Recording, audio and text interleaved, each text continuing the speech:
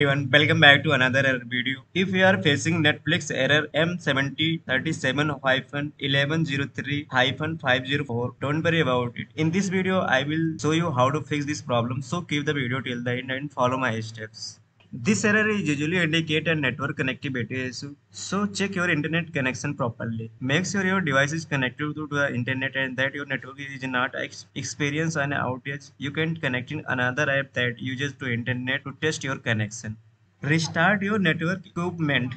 Unplug your modem and router for 30 seconds. Then plug them back in one at a time. Next solution is check your VPN or proxy setting. If you are using a VPN or proxy, try turning it off. You can also check if your device is connected to the Netflix through a VPN by going to the browser and search on the another device on the same network connected or not. Next solution is improve your Wi-Fi signal. Move your router to an open space or closer to your device. Next solution is restore your default connection setting. This is included by the custom modem setting, VPN or proxy, or custom DNS setting.